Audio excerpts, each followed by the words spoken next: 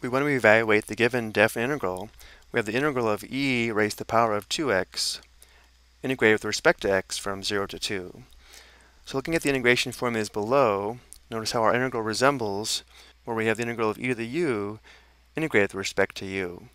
But notice how in our case, because the exponent is not just x, when integrating with respect to x, we'll have to perform u substitution, or a change of variables. So we'll let u be equal to 2x.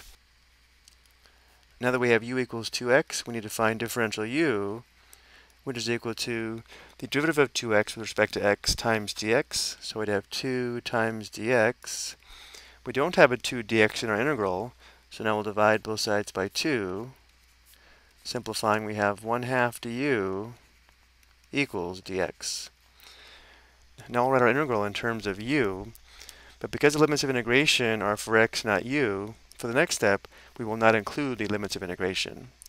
So we'd have the integral of e raised to the power of, well, 2x is equal to u, so we have e to the u, and now we know that dx is equal to 1/2 du, so let's factor out the 1/2, and then we have our du.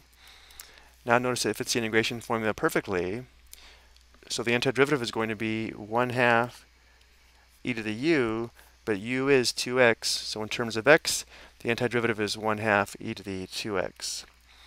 Now that we have the antiderivative in terms of x, we'll include our limits of integration again, which were from 0 to 2. So we'll first substitute 2 for x, so we'd have 1/2 times e raised to the power of 2 times 2 minus e raised to the power of 2 times 0. So simplifying, we have 1/2 times e to the 4th minus e to the 0 is equal to 1. So this is the exact value of our def integral, but let's also get our decimal approximation. So we'd have 1/2 times the quantity e.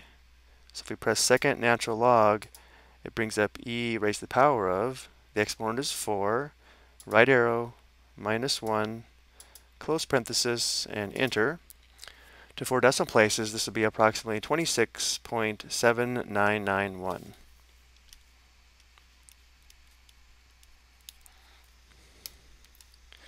So we have the exact value and our decimal approximation. I do want to mention a couple more things. First, because we have a def integral, we can check this on the graphing calculator. So let's do that next. So we'll press Math, arrow down to option 9 for function integration. Press Enter.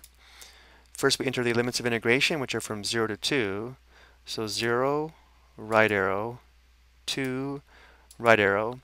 Now we enter the integrated function, which is e, so second natural log raised to the power of 2x, so 2x, right arrow again.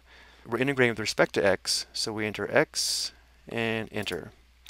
And notice how this does verify our answer is correct. And then finally, our integrated function f of x equals e raised to the power of 2x is non-negative on the closed interval from 0 to 2, which we can see here, and therefore the value of our def integral is the area under the curve and above the x-axis over this closed interval. I hope you found this helpful.